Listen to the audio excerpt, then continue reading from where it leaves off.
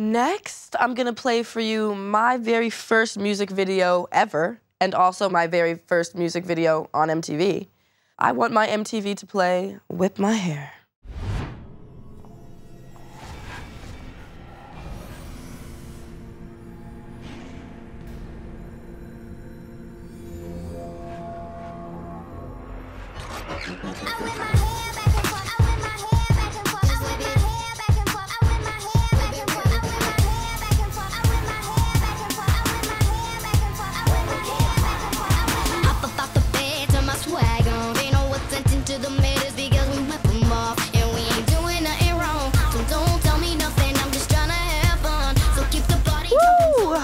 Man, as a child, it was kind of all surreal.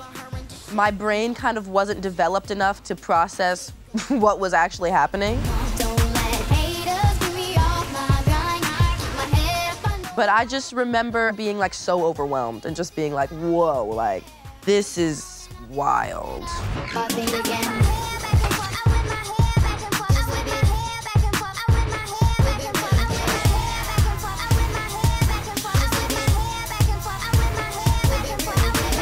It definitely hurt my neck in the future. I definitely have neck problems now because of it. But it was so much fun.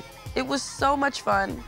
I'ma get more shine in a little bit. Soon as I hit the stage, applause, I'm hearing it. Whether it's black stars, black hearts, I'm feeling it. Fucking none of them. I got to pick what I wanted to wear. I had this heart braid. That was crazy. I also had these fringe pants. We had an assortment of things in the same vibe, but I got to pick the combination of those things, which was nice. I mean, I feel like putting clothes on yourself is a whole other kind of art form, too.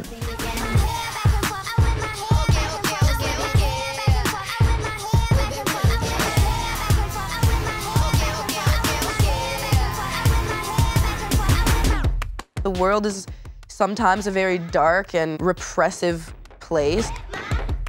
That's what it was trying to show. Like, don't put kids in these boxes and don't try to make them all the same when we could be all different and be having so much fun and accept each other for our differences and actually love that about each other.